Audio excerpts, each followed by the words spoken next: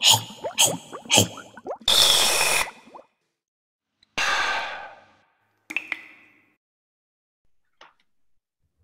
everyone.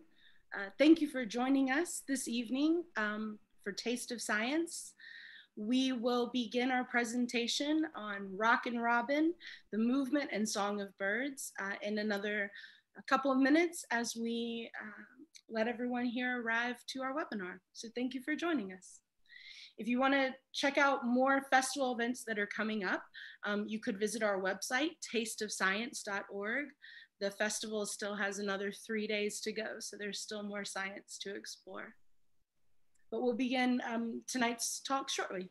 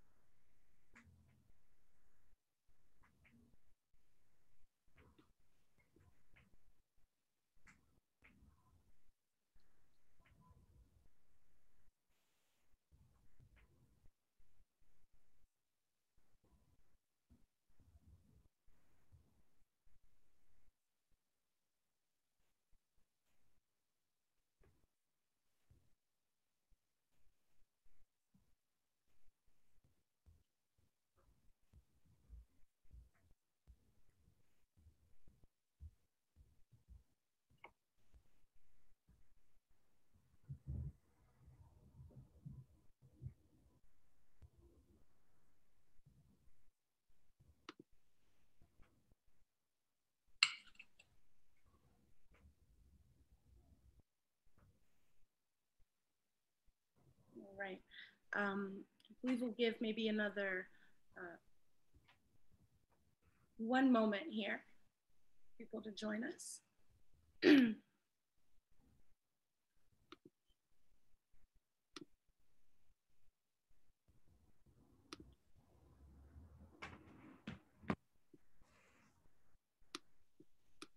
All right.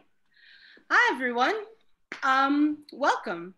My name is Rosemary Puckett, and I am a neuroscientist and an event coordinator for the New York City chapter of Taste of Science.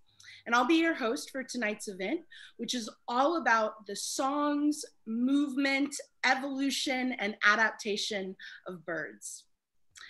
For those of you who are new to Taste of Science, we're part of a national nonprofit science organization outreaching to adults. And our mission is to bring the latest research out of the lab and in from the field to share with you, our audience of professional scientists and scientist enthusiasts alike. Because whatever your relationship to science, we're here to help you feed your curiosity at Taste of Science. And usually right about now, we'd be holding big in-person science festival in cities across the United States, inviting you into the relaxed atmosphere of bars and cafes. But to these days, we have the spaces in our homes and online. So we've gone digital. And for almost 2 weeks, our teams in cities across the nation have brought you virtual events on anatomy, evolution, drugs, space, communication, consciousness, community, and more. And there's still some more to come, including tomorrow night on science visualization, Saturday, all about space, which will be in Spanish, and the festival finale on Sunday night. So be sure to check them out at tasteofscience.org. All right, Tonight's talks were organized by our New York City chapter, and actually the whole team is here backstage. We're watching the Q&A in the Zoom and the chat on Facebook Live, so please ask your questions to the scientists there. We'll gather them up while you ask during the talk, and we'll pose them to our scientist for you after each of their talks. So engage with us, let your curiosity drive your question asking, and And let's settle in for 2 amazing science talks. I'm very excited to introduce our first scientist of the evening, Dr. Julia Zichello. So Dr. Zichello is an assistant professor of biology at the College of Mount St. Vincent in the Bronx and a research associate at the American Museum of Natural History. She has been studying starlings since 2016 and is interested in their evolution and adaptation over the last 130 years in North America, in addition to their ecological and behavioral habits in the streetscapes of New York City. And in tonight's talk, she's going to discuss the invasion and evolution of these curious, adaptive birds and their day-to-day lives in New York City today. So welcome, Dr. Zichello. Thank you. Thank you so much for the introduction, Rosemary, and thank you to Taste of Science for having me here. So I'm going to share my screen now.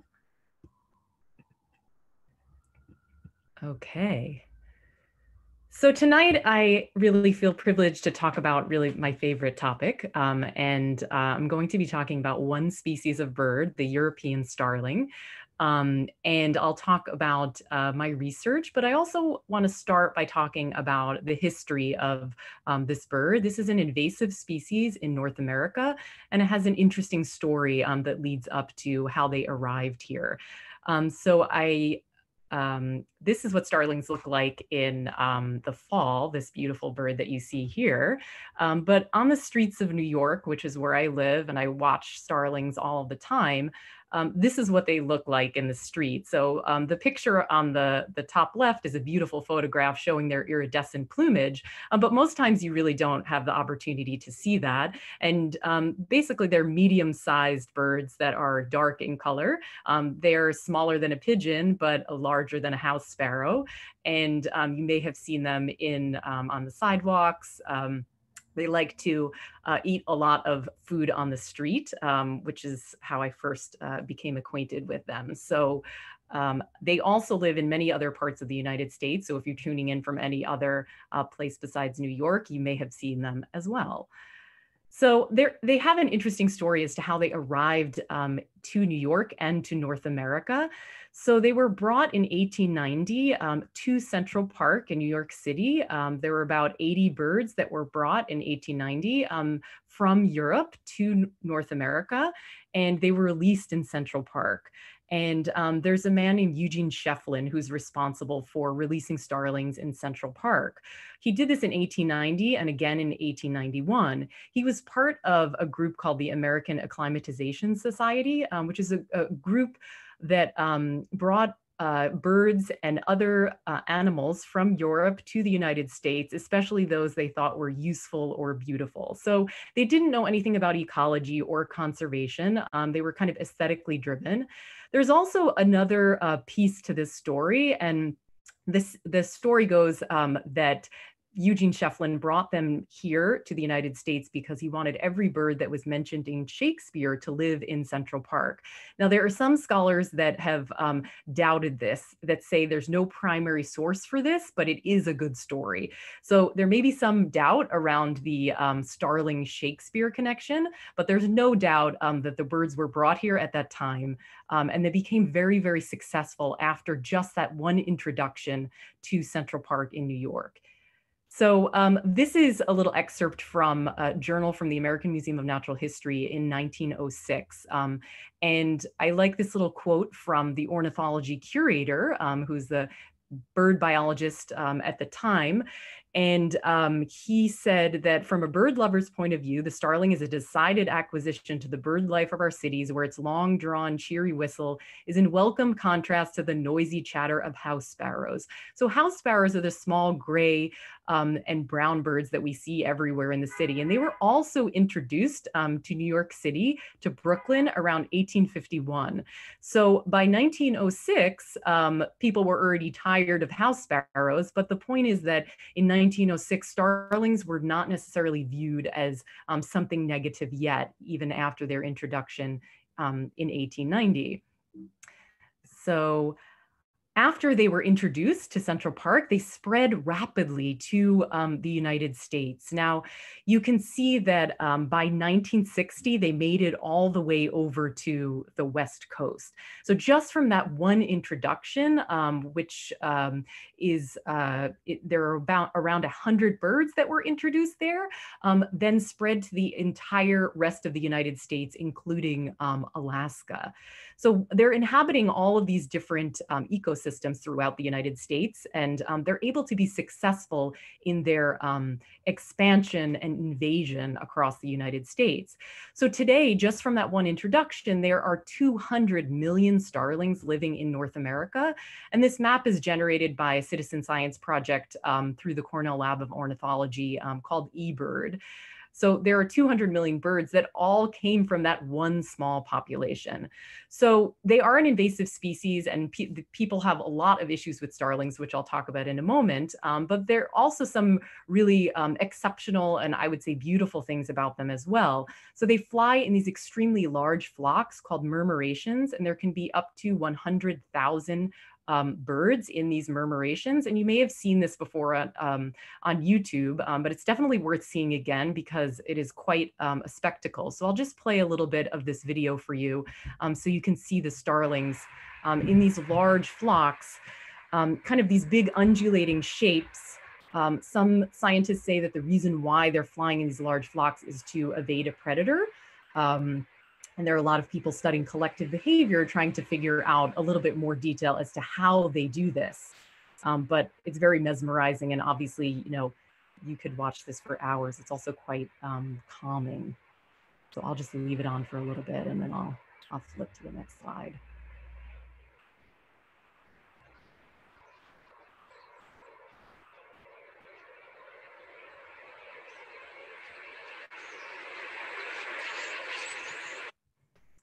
Okay, so just a little bit about their basic biology there. So their lifespan is around 2 to 3 years. They have a very varied diet. So they eat insects, fruit, and etc. I have here, which I will get to in a few slides. This is probably one of the reasons why they're so successful is because of this dietary flexibility. So originally their native range is in Eurasia and also North Africa, but they were introduced not only to North America, but to South Africa, Australia, New Zealand, and to Argentina. So this slide also gives you a snapshot of how their plumage changes from season to season. So in the fall and winter, they have these little white flecks on their plumage, but those little white flecks they fall off in the spring and summer for the breeding season, and you have a really bright iridescent bird, which is trying to attract mates, and which you will probably see out there on the streets today. The other things are the juveniles, which are they're large gray birds, and the juveniles will probably be out of their nests in about a week or two in the parks here. So starlings in general, like I'm talking about one species of starling, the European starling, and that's what my research is about. But just to put it in a little bit of a larger context, this is an evolutionary tree of starlings. There are many different types of starlings throughout the world. This is the European starling is the only starling that lives in North America. Many of the starlings that are pictured here are birds that live in Africa. So the rosy starling, the violet-backed starling, and the superb starling there at the bottom left there. The Sturnus unicolor is the starling, the European starling's closest relative, and they diverged from each other only about 1 million years ago. Starlings are also very closely related to myna birds, and they have, as a result, they have a really large vocal repertoire. So the word starling really refers to this big family of birds. But to focus back on specifically on the species that I'm interested in, so this is the now worldwide distribution of just this one species of starlings. So you can see that they're in many, many different parts of the world, again, because they were actually introduced. So this is the map and timing of all of the introductions. So they were brought to the United States in 1890, but before that, they had been brought to Australia. They were also brought to New Zealand, to South Africa, and to South America, to Argentina. And many of the motivations for bringing them to these places also were acclimatization societies at the time. There's some scholars that also point out they were brought to potentially control insect pests. But again, none of the groups that brought them really were thinking about ecology the way we think about ecology today.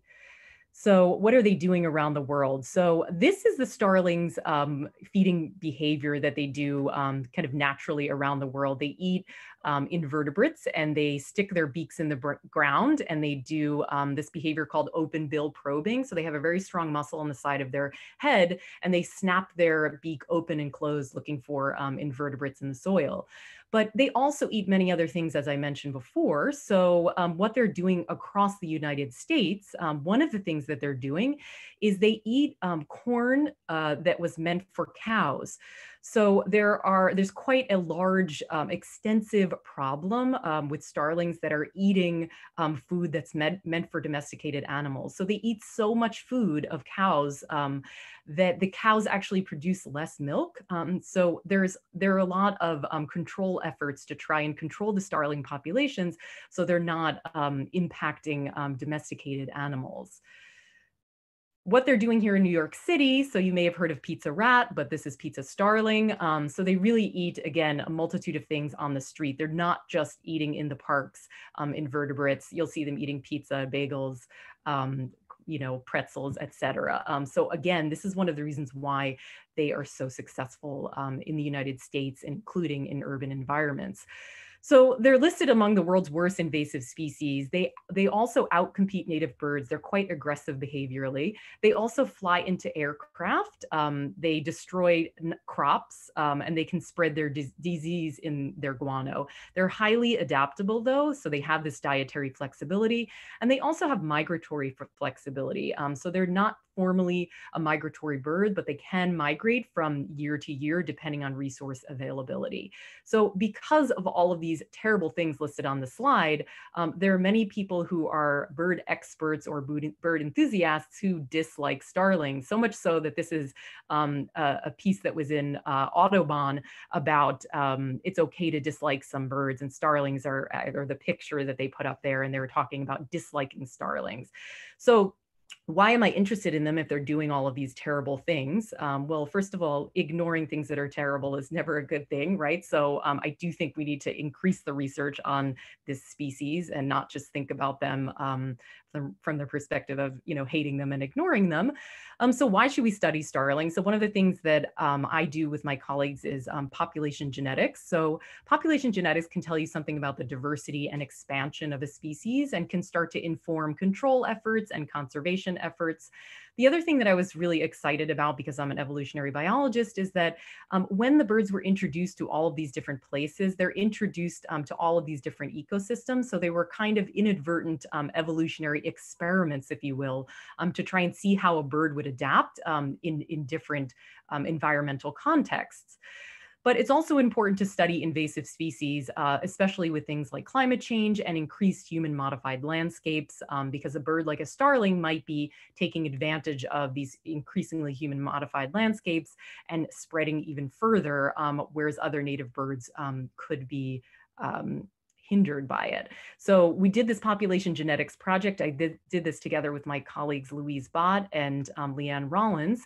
And there were a few population genetic studies that had been done on starlings, one in the United States, but a long time ago. And then there had been mitochondrial research done in Australia and then in the population in South Africa. So one of the things that we did is we looked at the same genetic region that other scientists had looked at in starlings in Australia and South Africa. So we could do a nice comparison of the North American starlings to the Australian starlings and the South African starlings.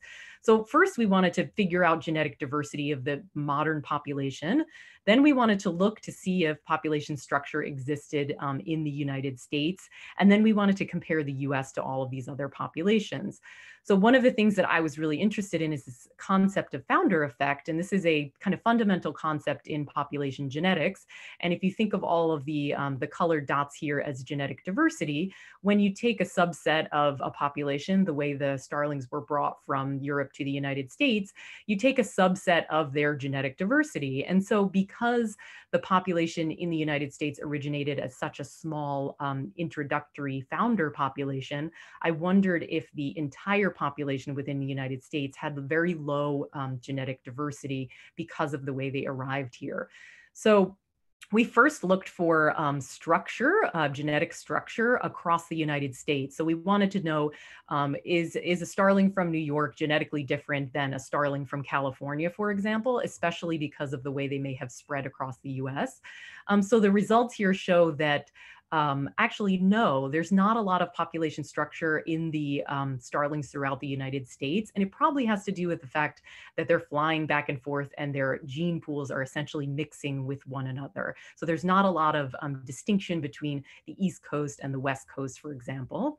And the other thing is comparing the starlings to other populations. So the size of the circles in this Venn diagram represents how much genetic diversity that population has. We had a number of samples from the UK, and those birds were the most genetically diverse, which is not surprising because this is their native range. And then all of the introduced ranges had lower levels of diversity than the original founder population in the UK.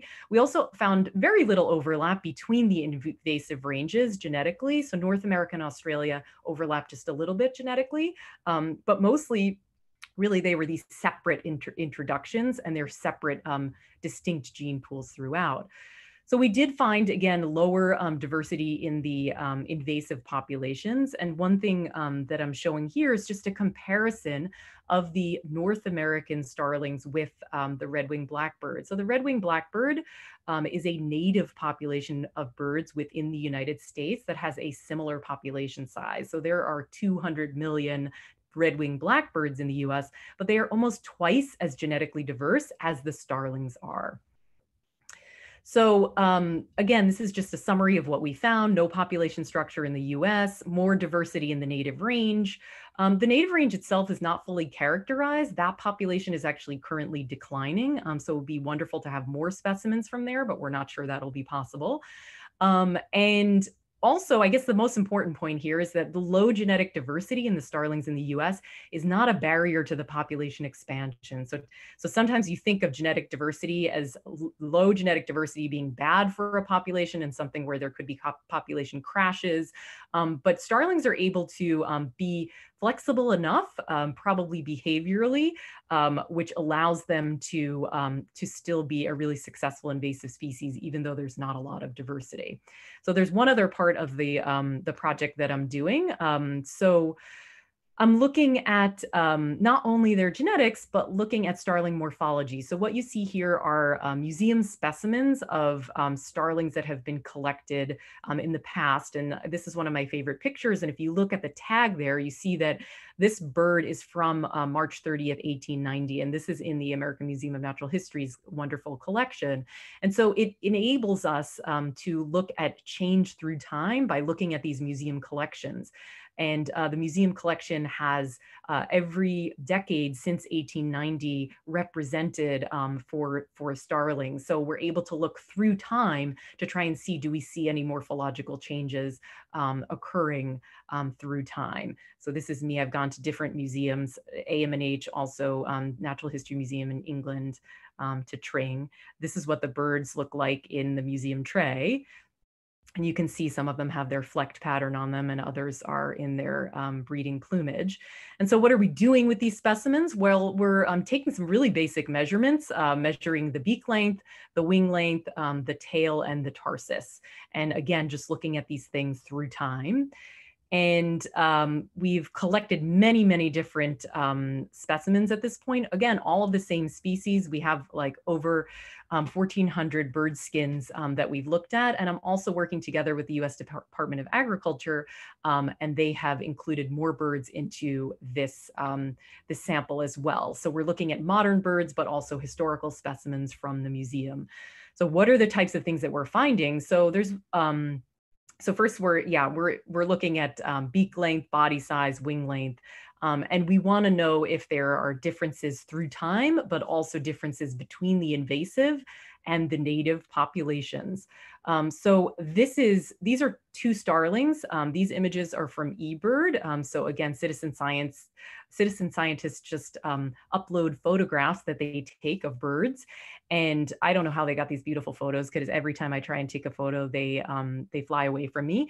But one of the things that you see is the bird on the left is from Arizona and the bird on the right is from England. And so this gives a clue of some of the preliminary evidence that we're finding. And we're seeing a difference in beak length in the birds that are from the United States versus those from the native range. So what might this mean? So we don't know yet. It's really preliminary. I'm excited to kind of pursue this further. But perhaps the change in beak length in the US could relate to this very specific diet, because they are eating all of this food at farms. There are obviously farms in the UK as well, but not in the density that we see within the United States. So perhaps they are adapting just from having been here from 1890 to today. So one of the last things that I'll say is that I'm continuing this research and hoping to work together with some students at the college that I'm working at. And I'm really excited to explore more about the urban ecology aspect of it. Specifically, that starlings are the birds that you see not only in parks, but also on the street, whereas there are many, many different birds that live only in the park. So in Central Park now, if you're a bird person, which you might be, which is why you're joining, it's spring migration, and there are many, many different birds that are migrating through New York City, and they pass by and they temporarily stop in Central Park. So there are two warblers that are pictured here, and also a woodpecker. And then a few weeks ago, there was the snowy owl. So there are a lot of birds. There's a lot of bird diversity in the parks, but it's quite different than the birds that are on the street. And so starlings are part of these birds that are on the street. So I'm interested in quantifying some of this diversity that is separated out just by these kind of micro landscapes that are created within New York City. So here's the summary of the work that we've done. Again, this low genetic diversity is not a barrier to their expansion. They're very adaptable to different food sources. And we need to think more about this, especially with increasingly human modified landscapes and agricultural expansion. And the other last thing that I will say is that you can learn a lot from trash birds. So there are many people who, again, don't like starlings, but I've definitely learned a lot, and there's more to explore because of their unique population history. So I look forward to continuing this research. And many, many people have participated in this and have been wonderful colleagues and my mentees who've worked together with me on this project. So obviously I could not have done it alone. Here are some of my mentees at the American Museum of Natural History. I worked with the Science Research Mentoring Program. And then this is my last slide, and there should be some audio with this. Let me see. So if you listen very carefully, there should be some audio where you can hear a starling vocalizing.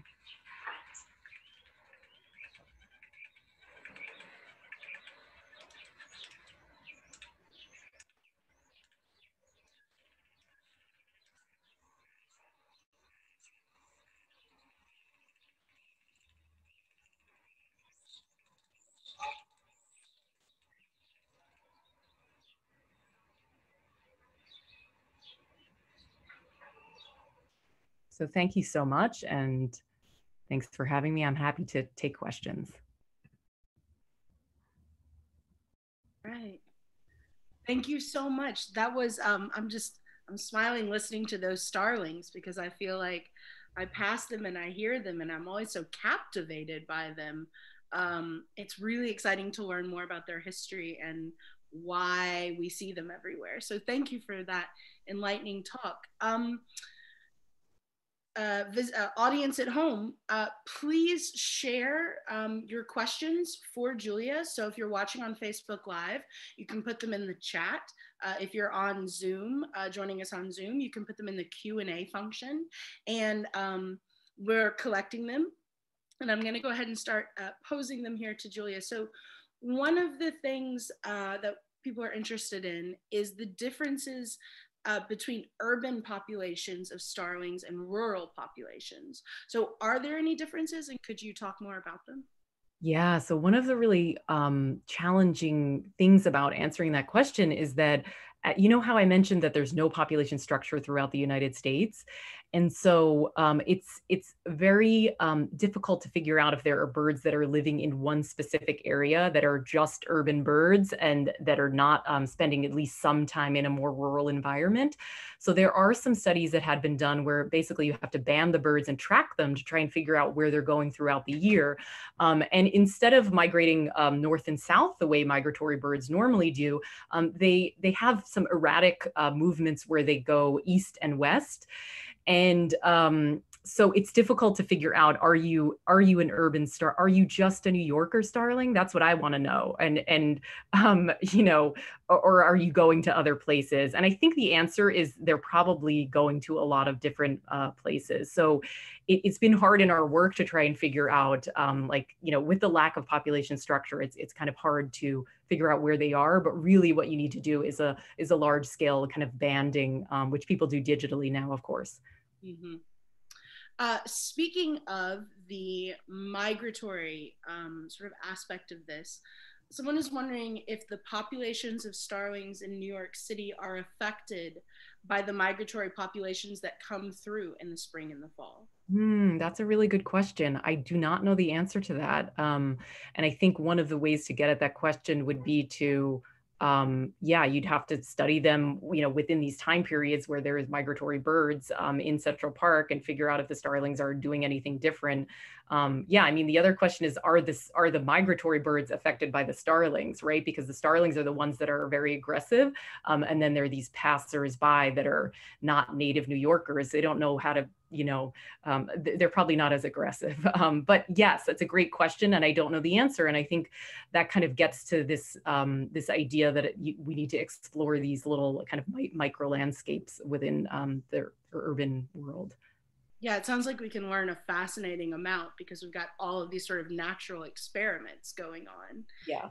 and those other the other New Yorker, the non-New Yorker birds don't know how to tell them to get off the sidewalk, and there's a lot of great jokes. We are also wondering though about the seasonality of starling behaviors. So, is there a seasonality or any other pattern to say when the starling murmurs occur, or any of those other things that we?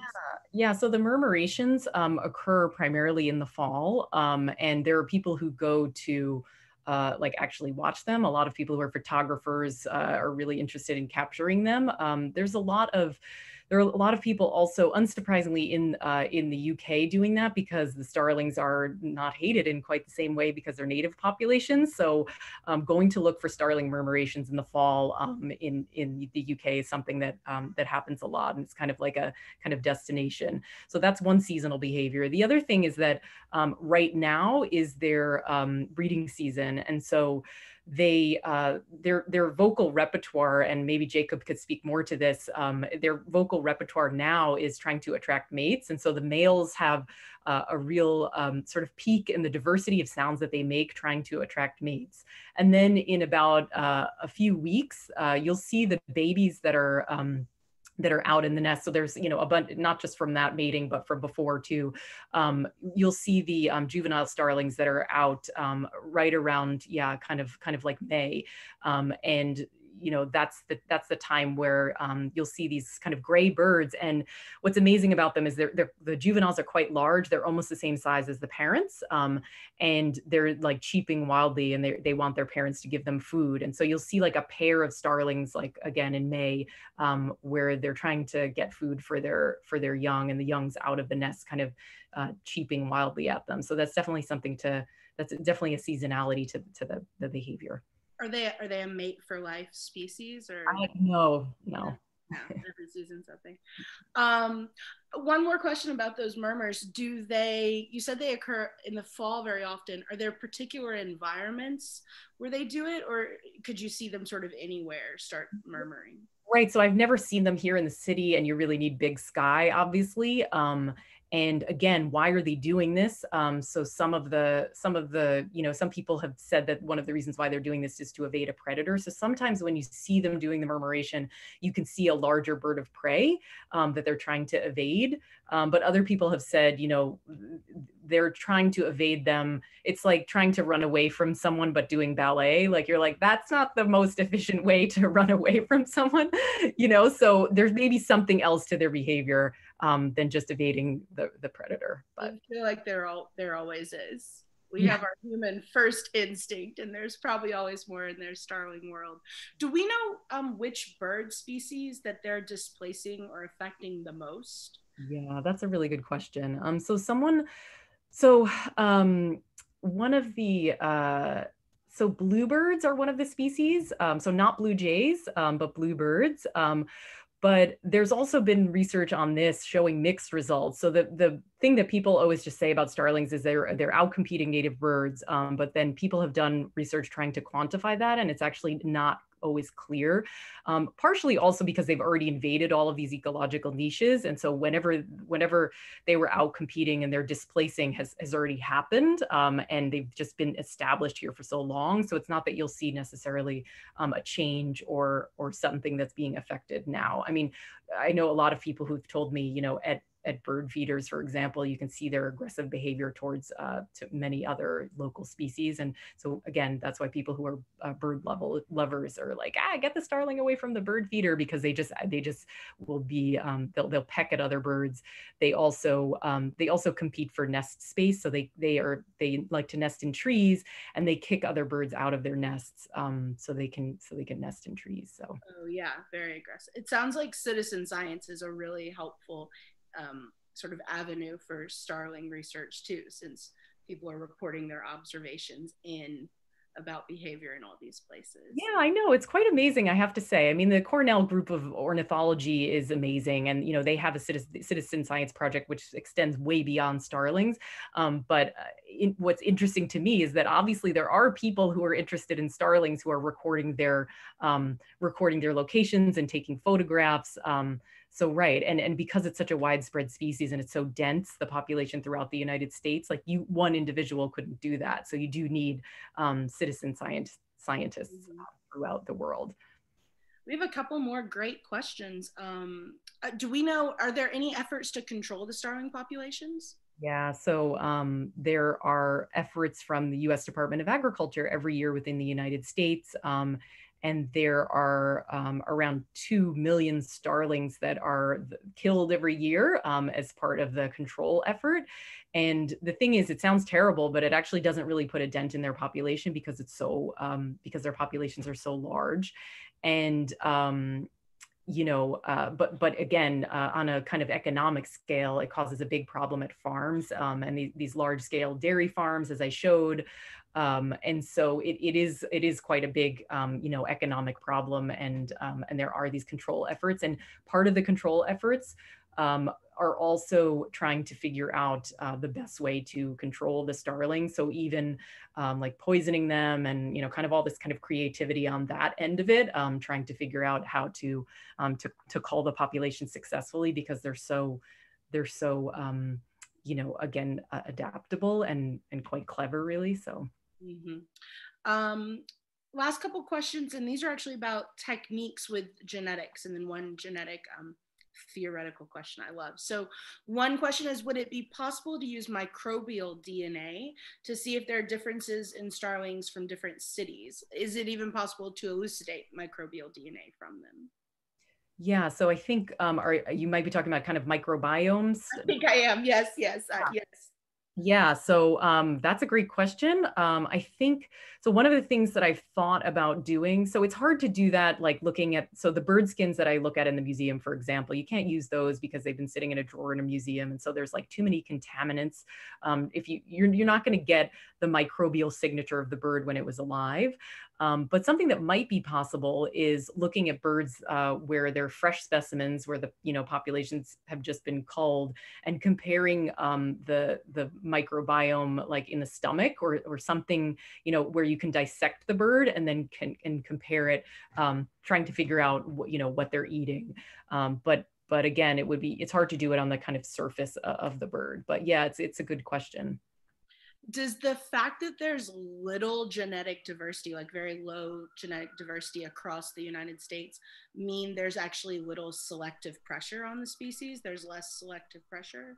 Yeah, that's a great question too. So it's actually a perfect system to look for signatures of natural selection because, there's not a lot of variation. So if you do see selection in one in one population, you would actually see kind of like a genetic peak, if you will, that you could then figure out if that is selection. So there's someone at Cornell named Natalie Hoffmeister who's done some work looking at whole genomes of starlings across the United States and found some evidence for selection related to like temperature adaptation in certain areas throughout the United States. Yeah, again, it's a great question, and I think more work needs to be done there, especially because the genetic background is so homogeneous. So therefore, the kind of peaks of selection would be easier to find. To pull out of the. So last question, and it's a nice theoretical question, I think, as well. So would this lack of genetic variability in an introduced species, when you were talking about the founder effect, would that be similar to what we would see maybe in a human population that was introduced on another planet? Is that the same mechanics? Yeah, so it's what you see in human populations that are on this planet, actually. And so, Homo sapiens, our species, originated within Africa. Then subpopulations moved outside of Africa, and then subpopulations of that continued to migrate and continued to migrate. So what we have in humans is called we have a serial founder effect, where population genetic diversity declines as you move with increasing distance outside of Africa. And so obviously humans move around, but not as much actually as birds. So actually even today, you still see a signature of the founder effect that I just described in human populations. So you actually don't even need to go to another planet. That's so fascinating. Thank you so much for sharing that research. Thank you for answering all of our questions, and at least making me think more deeply when I see those bright iridescent captivating birds on the sidewalk and in the trees. So thank you very much. Thank you. Thanks, Rosemary, and to everyone out there. As we transition between speakers here, one of our traditions when we're gathered in bars and coffee shops is actually to present the audience between talks with a fun science-related activity. And we're honoring that tradition tonight with a game that was crafted just for this event. So it's a bird-themed puzzle that you can try after the talks are over. We'll drop a link in the chats to a game card that's full of pictures that are related to the names of some favorite well-known birds. So I'll show you here what the game card looks like. So you'll find here the instructions and then two columns. If you combine one image from each column, you'll get visual clues that will lead you to the name of a common bird. So Tony Hawk here, and the tomahawk will lead you to the hawk. And there are letters you'll find below each clue. If you arrange those next to the bird that clue is referencing, eventually you will spell out and reveal our secret phrase. And you can follow the directions at the bottom and email the correct secret phrase to us at New York Taste of Science by this Monday. And we'll do a drawing from the correct submissions and mail out some pretty sweet Taste of Science swag. So we have all sorts of wonderful Taste of Science, cool things that we might send you in the mail, keychains and exciting things to thank you for joining us here. So to now present our second speaker, I'm very excited to introduce Jacob Edwards. Jacob is a graduate student of psychology and a researcher in Columbia University's Zuckerman Mind-Brain Behavior Institute, which I love. He's most fascinated by how the tiny bundles of water, fat, and electricity inside each of our heads, our beautiful neurons, unite to produce a thinking, feeling, and expressive self. And as a PhD student in Dr. Sarah Woolley's lab at Columbia University Psychology, Jacob studies songbirds to understand how the sounds they grow up hearing actually shape the songs they sing as adults. In tonight's talk, he'll share his work from the lab, linking the sense of hearing in the brain to early life experiences and song production in adults. And he'll ponder the forces that set boundaries on what is possible to learn at all. So Jacob, thank you so much for joining us. All right, thank you. So I'll go ahead and share my screen. Let's see.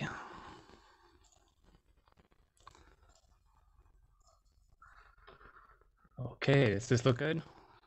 Yes. Okay, great. All right, so I'll dive right into what I'm calling landscapes of learning, what birds hear and what they sing. Thanks for the great intro, Rosemary, and I'm really honored to be sharing some of my work here with you. Thanks for the invitation to the whole Taste of Science team. And thanks, Julia, for the great talk before. And all right, so there we go. Okay, yeah, so like Rosemary said, I'm just entering my third year of PhD studies in the Department of Psychology here at Columbia. We're also part of the Zuckerman Institute for Mind, Brain, and Behavior, and I'm in Dr. Sarah Woolley's lab, and sort of the informal name for our lab is the Communication Neuroscience Lab. And the overarching goal of what we're interested in is how does sound that we produce with our vocal cords become an idea?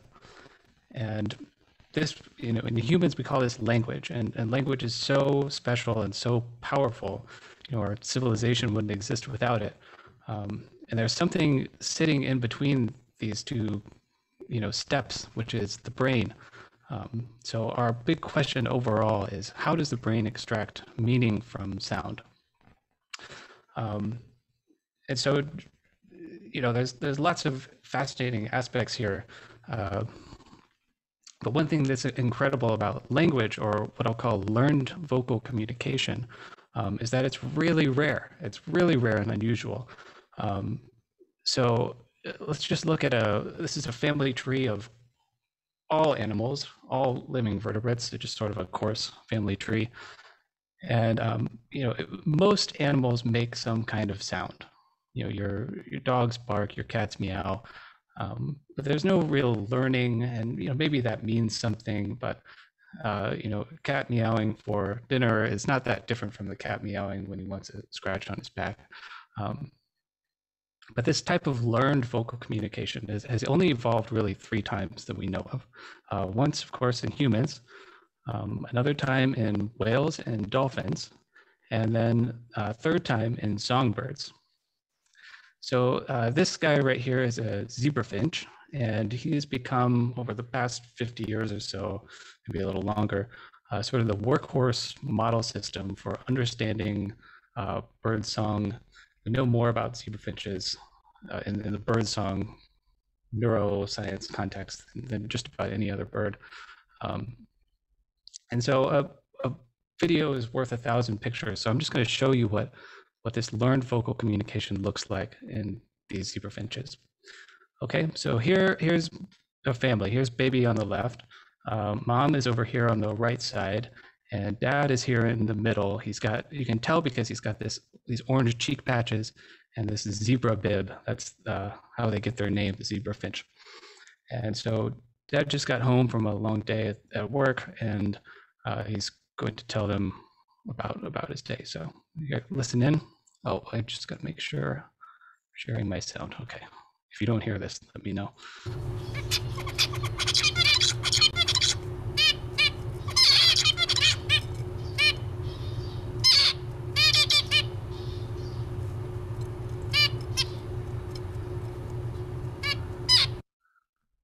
Okay, so we may not ever know exactly what they were talking about there, but there was certainly an exchange of information among these birds. And so let me just highlight really quickly. I'll go back to this particular segment here and listen carefully to this guy. So that right there was a song. Probably not the bird song you're used to hearing, but in zebrafinches, that's what it sounds like. And so let me show you, let's dive deeper into what that song is. So if I recorded from this bird, and here's what that song sounded like, what the song looks like. So this is an audio waveform. You've probably seen these before. It just shows you how loud the sound is over time. And this is nice, but we use a different way of visualizing the sound that shows us a lot of interesting structure in the sound. And with just a little bit of math, we can represent this sound in a different way. It's called a spectrogram, and it looks like this. Okay, so this is the same sound. So I have time on the x-axis here, and on the y-axis is frequency, which we perceive as pitch. So going up on the y-axis is sounds with higher pitch, and down is sounds with lower pitch. And the intensity of the color tells you how much sound energy is in a particular frequency band. So these sort of high, these sort of like really bright notes with a lot of energy in this high frequency, we perceive that as a high pitch, and the lower notes are down lower, and we perceive that as lower pitch. So it's the same sound as above, but what we can see is the frequency structure. And you'll notice a couple things. One, so the time scale is in seconds here. So this is 3 seconds of recording from this bird. So that's a pretty short time, and he's packed a lot of information into a short time. And the structure in terms of frequency is very rich. So you'll notice that a bunch of his syllables, we call them syllables, have frequencies in many different bands stacked on top of each other. That's called a harmonic. It's just like a harmonic chord in music, and it gives the sound sort of a nice timbre to it. Okay, so let me play it for you, and you're going to notice something else about the rhythm of the song. So if you listen to it, you notice that he sort of repeats the same thing over and over. Da da da da da da da da da da. And you can kind of see that repeating rhythm in the spectrogram here. Okay, so this is a way of visualizing sound, and I'll show you plenty of these, so you'll get used to them quickly. All right, so this came from an adult male zebrafinch, and this particular guy, had a whole bunch of children, sons and daughters, and we reared them slightly differently. So here is a recording from one of his sons who listened to his dad. He copied his song pretty nicely. So here's what his son's song looks like. And you can see it's pretty similar. And if you listen to it again, I'll play it for you. It sounds pretty similar. He makes a good copy, and he's still got that nice rhythm to it. And just to drive home that he made a good copy, I'll just highlight a couple syllables here. So check out this note in Dad's song. The same note is present in his son's song.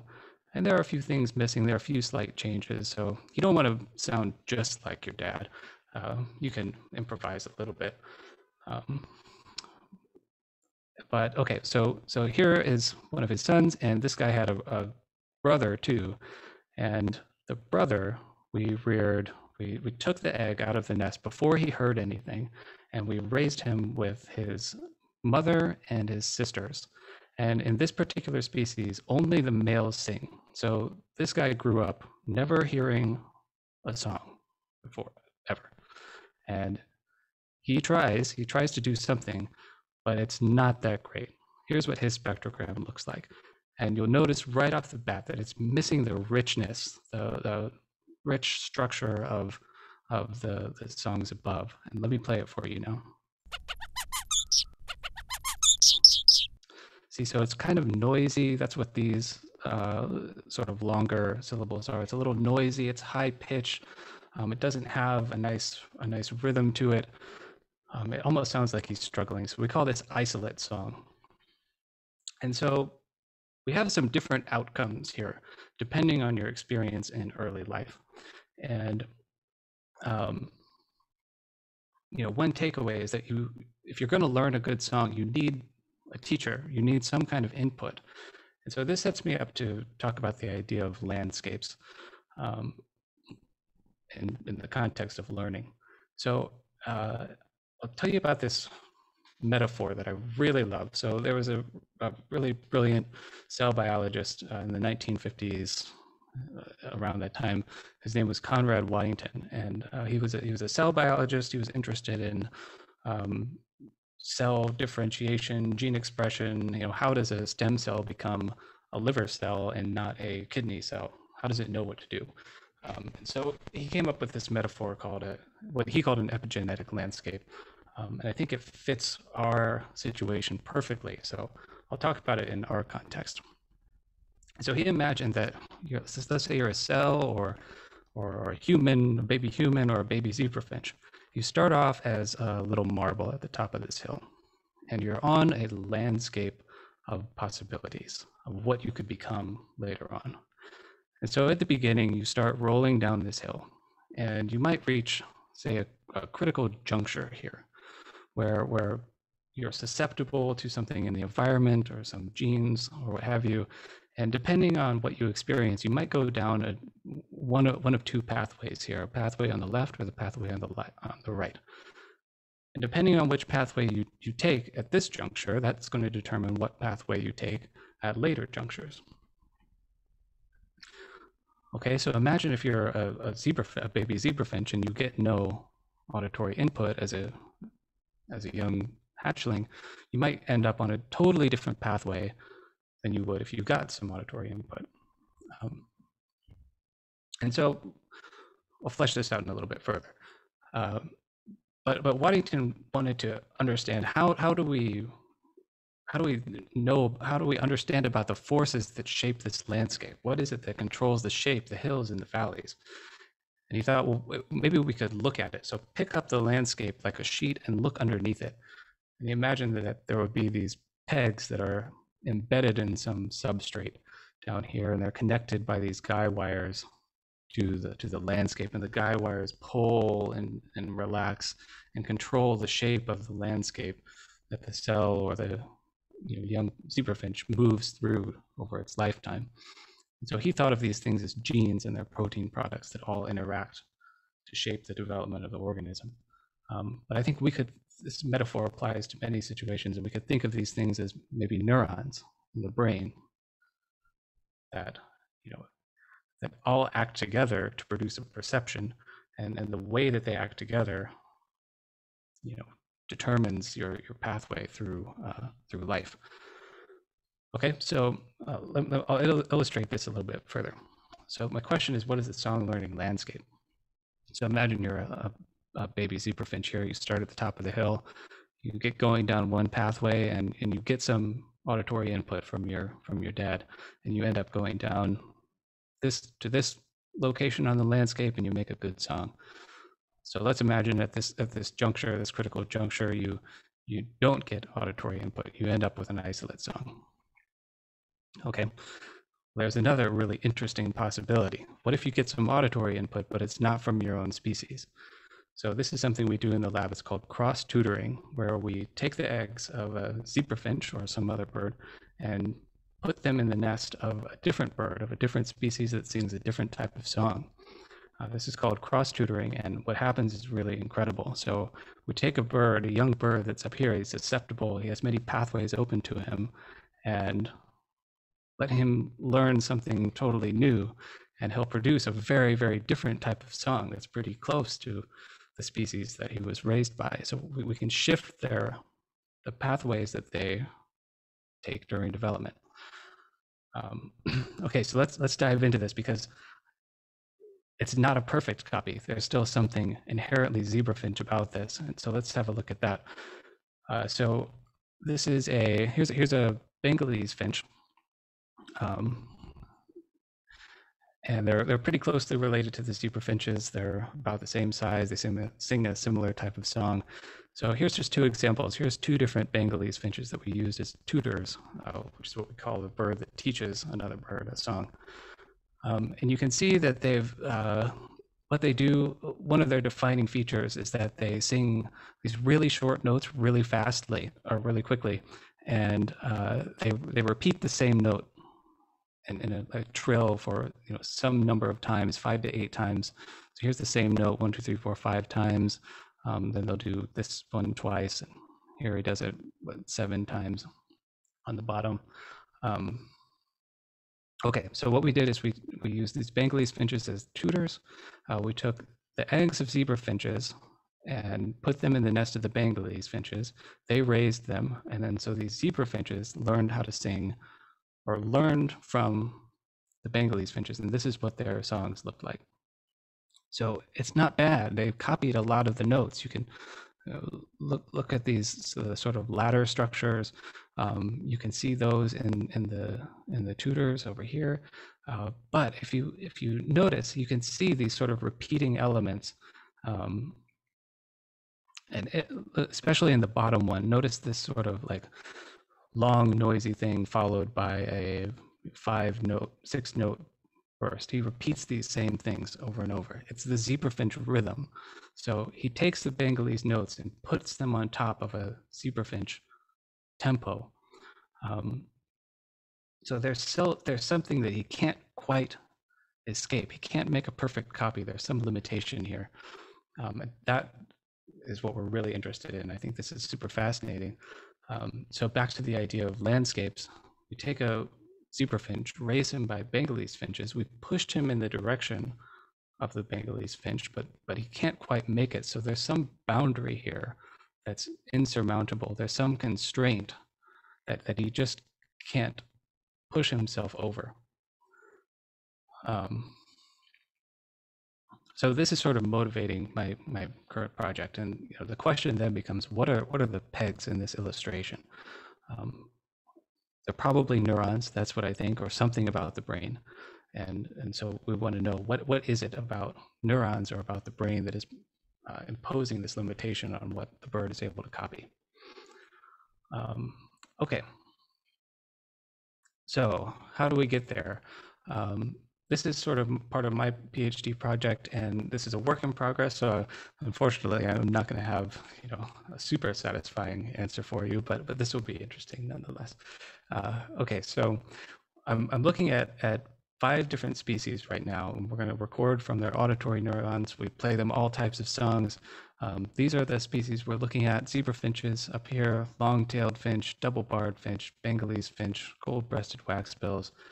No need to keep these straight. I'll give you little icons when I'm talking about a particular one. But we pick these because we know that they're related to each other in varying amounts, and the songs that they produce are really different from each other. So now, as trained spectrogram readers, you can see how vastly different these songs are. So the goal is to tease apart, what is it that certain species are tuning into? What is it about the acoustics, about their neurons that shapes the landscape that they're capable of perceiving and copying or learning? Okay, so that's the idea, and we need to go into the brain. So let me show you. I won't spend a lot of time on this, but I just want to show you what the bird brain looks like, or at least the auditory part of it. So here on the left is stained tissue, and on the right is a schematic diagram. We're looking at sort of the back half of the brain back here. And these are all regions that contain neurons that respond to sound. This area right here, L1, L2A, L3, L2B, it's called the field L complex. So interestingly, when people first were naming regions of the bird's brain, they just started at the top of the alphabet and then went down. So region A, area B, field L. Some of these talk like field L. The coolest one is area X, which is in this picture. But So this is what it looks like. And basically, there's a lot of subregions in the auditory cortex that we know they each do different things, and certain interesting properties arise in different regions. So even though this looks weird, just as a quick aside, I want to emphasize that a lot of evidence from many different fields, from patterns of connectivity to hormone expression, gene expression, uh, what else? Properties of neurons. All the evidence is pointing to the songbird brain being very, very similar to the human brain.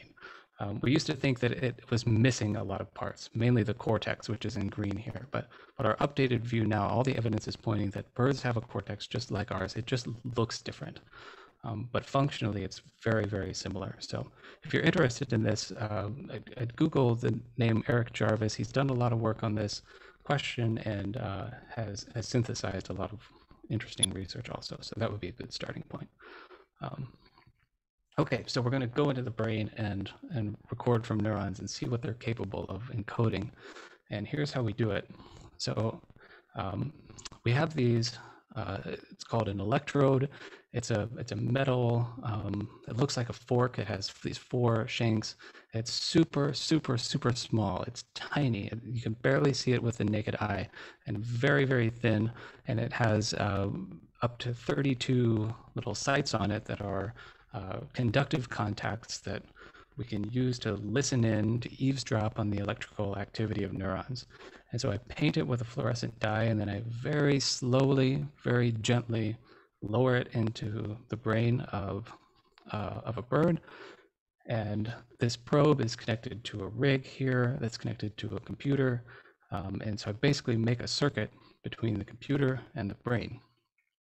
And while that's all set up, I play hundreds of different sounds, natural sounds like the songs of many different species, synthetic sounds that help us tease apart certain acoustic features like pitch, the density of the harmonic stacking, the timing, how quickly is sound changing. So we use lots and lots of different stimuli.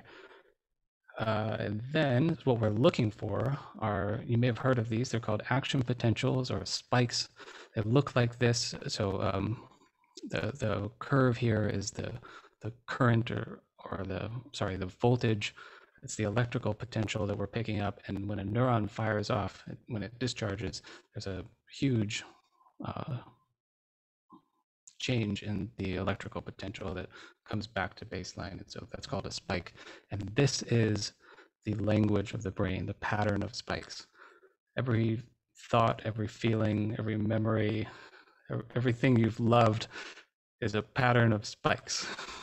So think about that sometime. All right, so that's what we're looking for. And let me just show you what happens mid-recording. And if you have volume, try to listen to this. If not, you can just watch this sort of yellow trace on the computer. So I'm looking at one recording channel here. So I've got one neuron on this channel, and the yellow line here is sort of the incoming data, and it's a waveform, so we can play it back as sound and we can listen to it. And if you listen to it, it sounds kind of like popcorn when nothing's going on. And then when the cell gets really activated, you'll hear it just burst off. So let me play this. So see there, it loves that.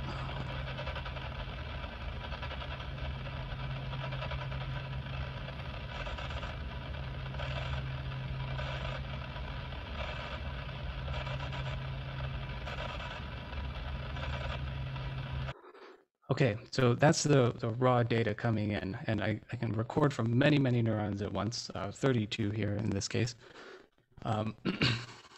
And this goes on for a while, and much, much later, and an eternity of data processing has to happen before we get these signals into a nice format that is somewhat interpretable. So I'll skip all these nitty-gritty details for now. And sort of the culmination of all of the processing work gives us something like this.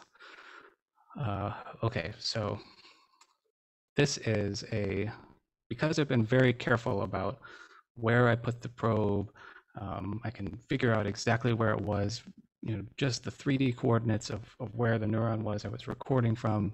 I convert its electrical activity into what we call a firing rate. It's how many spikes per second the neuron fires at. We align everything back to the stimuli it heard. So there's a lot of work that goes into these, but it's really beautiful. So here's a 3D plot of the brain. So this all comes from one bird, and each dot here is a neuron, and the size of the dot is its firing rate. It's a measure of its activity. So if the dot is big, the cell is really firing like crazy. If it's small, the cell is being quiet. And so here's a spectrogram of a double-barred finch song, and these cells came from a double-barred finch. So this isn't his song, but the neurons are listening to the song of their own species. And I'm going to play this. This song is about 5 seconds long, and I'm going to go through it really slow. So keep that in mind, that all this is happening super fast. All right. Oh, and the line here shows you the sound. So when sound is on, there's these little humps in the line.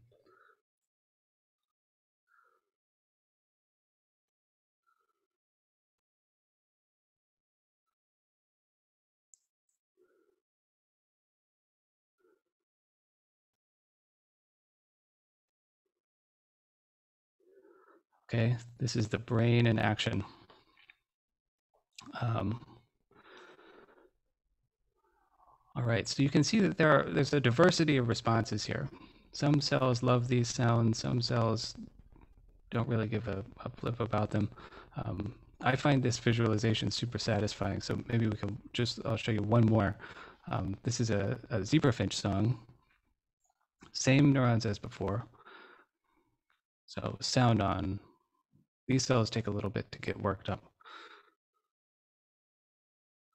There we go. Now they're loving it.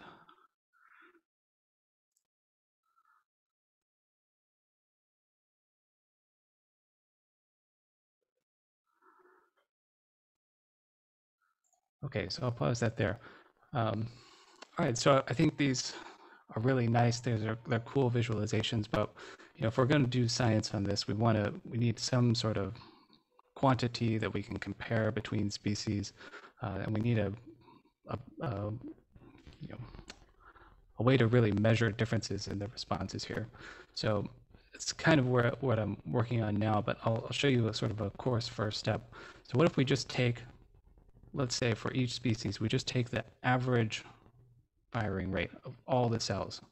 And so we'll have, a measure that's for the average neuron of a zebrafinch, what's its response to stimulus. And so that's what I'll show you here. So take all these cells and take the average response. Okay, so we'll look at it against this song. So I have 3 curves here on the plot below the spectrogram. The orange is the zebrafinch, the blue is the Bengalese finch, and the purple is the double-barred finch. And you'll see places where they overlap, and so they're all normalized, so they're comparable here. And you can think of this line as the average neuron for each species. So there are parts where they are overlap, or they show a similar pattern, but there are parts I'll point out too here where the zebrafinch in orange and the double-barred finch in purple, they really love this note, but the Bengalese finch in blue doesn't care at all about this note right here. You could think of this as like the bird doesn't even perceive this, it doesn't register it. Same thing, here's the same note down here, we get the same pattern, the Bengalese finch, the blue line, no response to this note at all. So here's another example. This is a long-tailed finch song, same curves here. And let me point out 2 things. One, if you look at the blue curve on the left side, you'll notice that the Bengalese finch cells lose interest in these types of notes pretty quickly. And then especially what stands out to me is the purple response, is the double-barred finch. Something about these notes he really loves that the other species do not care about at all. So these are the kinds of differences that we're looking for. And even in a very coarse metric like this, we just take the average activity of the brain. Something's already popping out that there's something about the acoustics of this song that trigger something in this species, but not the others. So the next steps are to really dissect out what is special about these notes that produce these differences in responses, and where do these differences show up. We'll look definitely at the different regions of the brain. We know a lot about the cell types in the brain, so there's a lot of dissecting to do. But I think we all is not lost here. So, okay. So I'll wrap up and just leave you with some final things to think about as you're walking about, listening to birds singing. One is, as a bird, how do you learn the right song? And this is the same as asking as a human, how do you learn the right language? So it's definitely a combination of experience and, I think, this idea of boundaries and the landscape of possibilities for you can keep you within your species range or your cultural range, but it allows some individual flexibility. It allows you to experiment, to improvise, and perhaps become outstanding. And then the obvious question is, what are the boundaries? What sets them? And is it ever a good idea to cross them, if ever? Maybe so. All right, so I'll wrap up there, and I'll just say thanks to the Woolly Lab, both past and present, to my advisor, Sarah, all my lab mates, and especially to Jordan Moore, who's taught me a lot. And a big thank you to you for listening and having me here.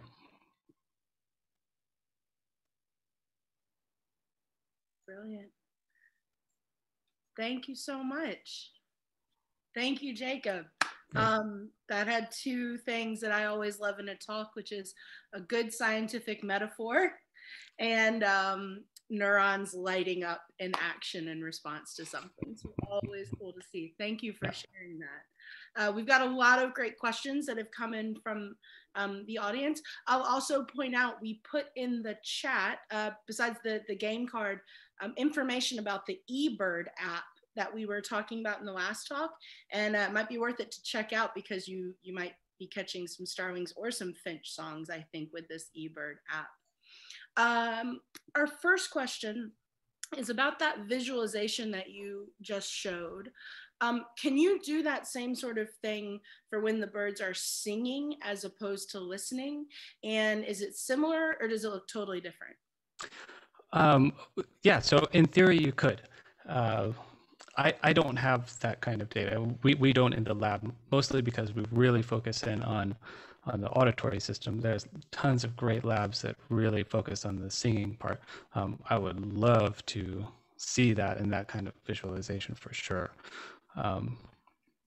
And so I think one thing that we do know, and so if we were to visualize it like that, I think what you would see is the auditory neurons would shut off. So what we do know is that while the bird is singing, much like humans, when we're talking, we're not listening. So the same is true in birds. It's not like he's you don't perceive yourself, because he is. There is a time in life when he's very carefully listening to himself sing. And we think that what is happening is he's comparing his own song to a memory of his tutor's song. But I think in general, most of the auditory system is suppressed during singing. That's really interesting, because another question is these neuronal firings that you show. would they be similar to what we would see in a human animal that's learning language or babbling or practicing? Yeah, yes, I would think so. And I think one thing that I'm hoping to get to improve with just more data, so I'll have more to show next time, is more of a span of the auditory cortex. And so kind of what happens is what I was showing you is we're zoomed in on kind of a small part of it where um, cells essentially respond to any type of sound. And this is true of our cortex too. We have sort of an input layer where cells respond to most any type of sound. And then as you go through the processing pathway, cells become more and more picky. So maybe you've heard of the grandmother cell. So it's a neuron that, I think it's a hypothetical. Maybe somebody actually found it. I don't remember. But it's a neuron that's deep in the processing pathway, and all it responds to is an image of your grandmother's face. It's so selective that that's all it responds to. And so we know that this type of like hierarchical pickiness happens in humans too. Mm-hmm. And it happens, you were saying over time it changes, which actually brings yes. to one of our questions, the neuronal patterns for listening to songs. Within the same species, do they change with the age of the birds? Are they more reactive when the birds are younger? Yeah. So, oh, okay. There's 2 parts. That part's interesting. Are they more like open to different types of sound when they're young? Yeah. I think so. I hate to give a solid answer on that, but yes, I think they are more general. But you could check out a paper from our lab that came out last year. It was a culmination of a lot of work from our postdoc, and he pretty much showed that in these higher up processing layers, if you take a zebra finch and raise him with a Bengalese finch, those neurons become more sensitive to or more selective for Bengalese finch songs than zebra finch. So you've taken a brain of a zebra finch and molded it into a Bengalese-like brain is the idea. Yeah. It sounds like you need to catch one of those critical windows, those critical periods happening too. Right. Actually, that brings us to a question about, because you mentioned several types of finches.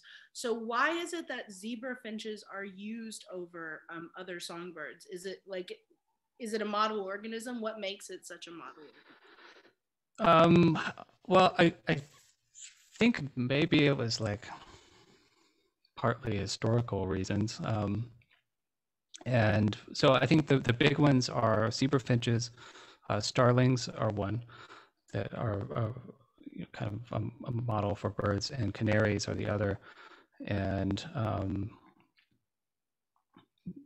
at least with zebra finches, they're really hardy. They are easy to, they're perfectly happy in a lab environment. They do all the things that they would do in the wild. They show no signs of distress in the lab. They breed, they play with things, they build nests, they're active, they sing all day long. So I think one is that they're hardy, and they're easy to breed and care for in a lab, and they also make really good pet birds. So people, they're really common. You can go buy them at the pet store. So I think that's part of the reason that people use them for science, is they're easily accessible. It sounds like it would be a delightful lab to work in. Just going in and the twittering of birds. Research. Yeah. Until it's been like 8 hours and they haven't stopped. Haven't stopped twittering yet. So speaking of some of those very particular experiments that you can do in a lab setting, we have some questions about the tutored finches. So one is, do tutored finches have a hard time finding a mate? Oh man, I get asked this all the time, and I always mean to like dig it up. Um, so, yeah, I can't really tell you because I mean, I would imagine in the wild, yes, but I can't give you a solid answer because we really, in the lab we control their breeding pretty carefully, and so I mean, I wish I could give you a good answer to that because I want to know that too, but nobody's done that experiment yet. I shouldn't say that. Maybe somebody has. Um, Maybe you'll do it. Maybe you out there will do yeah, that experiment. Please report back to us. yeah. I think definitely the birds that were isolated who never really learned a good song, from what I know, that they have a hard time finding a mate. So the ones that were isolated. So if you're taught by a tutor, you might still be fine. But if you're isolated, you might have quite a hard. Your chances might be better. Yeah. So is there a difference in the actual development of those audiogenic centers in the brains of finches among finches that are not raised among male finches? Could we actually see evidence that they weren't raised among male finches in their development? Wow. I don't know. Yeah, I don't know. And I think you could look at there's a lot of ways to approach that. Um, okay, yeah, I think well here's one thing I know for sure is that if you okay, so like you said, there's a critical period for when you can listen and form a memory from a tutor. And usually that's early life. If things are going normally, like in the wild, this typically happens. Um, that your dad sings to you and you make a good copy. Uh, but if in the lab we isolate the bird, that window will lengthen. Um, so you can extend the critical period by not providing any input. So something is happening when you hear a song that sets off the cascade, that drives changes deep into the brain. Um, so I'd imagine you could measure their neurons and see what they're open to, like you asked before. Maybe they're still more general at a late age in life. Their neuroplasticity is still quite Right, open. right. It does close at some point, That but you can extension, draw it out. yeah, that extension is really interesting. I didn't realize that. So then the two songs that you show that you measure, someone's wondering, what are the ways that you can actually quantify? Can you quantify how closely two songs are to each other? Yes, we can definitely, and there's lots of ways to do it, and we're always playing around with new techniques in the lab. But you're right; it's kind of like a complicated. There's not an easy like this is the number that tells you how similar they are. So often what we do is we'll look at like a syllable by syllable level, and take every pair of syllables in two songs, or every pair of notes, and you could use like it's called a cross correlation. You slide the waveforms across each other, and if they line up at a particular point, then bing, it's a good match. You can also break down the note or the song into measurements of its acoustic features, like like how much spread of frequency is there in the note? How long is it? What's the gap of silence between the notes? What's the change in time of change in pitch over time? So we can get small measurements on all of those and correlate those two between songs. And always changing it. That's very interesting. We have three more good questions here. The Waddington's landscape that you talked about, and you connected it to biology or neurons themselves or context. Someone is interested in genetics. Are genetics involved in this landscape metaphor at all? Yeah, that's where it came from, actually. Yeah, so Waddington was a developmental biologist, and he was interested in how does a stem cell become a brain cell or a liver cell or a muscle cell, and it's got to be gene expression, it has to be, and so he thought that as stem cells in a human, say, have a landscape, and if the cell is traveling down that landscape and there's some factor, some transcription factor or whatever nearby that it picks up, it sets it off on another trajectory. And then these sort of, these gene expression patterns cascade into other patterns that influence, so you get into, a cycle. And so he thought that it's the genes themselves that set the landscape, and the protein products that, or the protein products of the genes really set the landscape. So they pull the landscape here and there. So if you're a stem cell and you migrate to the heart, you're in a part of the landscape that is heart, and so you experience the nudges that cause you to become a heart muscle cell. That's brilliant. And thinking back to the visual of Waddington's landscape you showed, I guess if you're a pinball wizard, quite correctly too. Little Yeah. for everyone. How do you choose what areas of the brain to focus on? Oh, that's a great question. Well, I want to look at all of them, and I have a hard time picking. So the head of my lab says we're going to look at the auditory cortex, and I go there. But there's so much fascinating stuff there. Yeah, so you kind of, all right, compared to the size of the probe, the brain is huge. And so we have to make a decision. And we know that there's a, this part of the brain, the auditory cortex, it's actually like a, a little slab just in the back, but we know for sure that it responds to sound.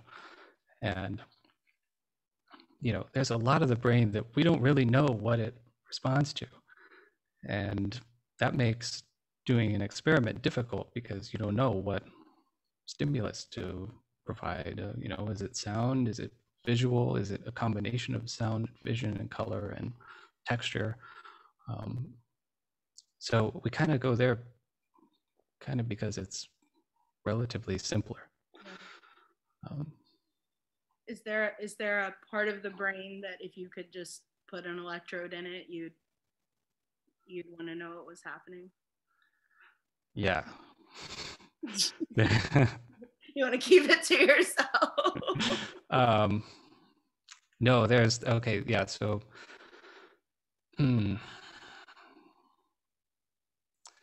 there's a place that, all right, well, in the bird brain, human brain, yeah, there's so much cool stuff going on. In the bird brain, there's a place way far up that's just this tiny little beam, and it always, so we do some circuit tracing studies too, where we inject a dye and the dye travels and it lights up the circuit of wherever you inject. And when I go for the auditory cortex, I see this tiny little beam way up at the front that lights up. And there's like one paper on it from the 80s. We don't know anything about this thing, but it always pops up, and it's in just a weird spot. So that's the one. That's what I would do. That's always there in the weird one. I love it. So here we have come to our last question, and I saved it for last because it's kind of the heart of the matter. Do we have any clues as to the actual information between the birds that's being transmitted within these songs? Yeah, so